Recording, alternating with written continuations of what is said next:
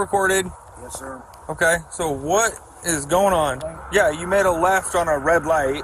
You got God knows what on top of your car. What's that in the center? Don't reach for it. Looks like a gun handle. Is that a gun? I don't think so. Yeah, maybe. Okay, step out. Oh, boy. As you see, they pull the driver out of the vehicle as well as the passenger. They have them over at the patrol car to make sure they don't have access to that weapon anymore. And while they're trying to figure out what's going on with these folks, they find out that that driver is a convicted felon. So they detain him knowing that he has access to a firearm. You're not making a lot of sense. I think you're under the influence of a couple substances, right? You've told me that you're a convicted felon and there's a gun in the car. Okay. So, we're just going to detain you real quick while we figure out what else is going on.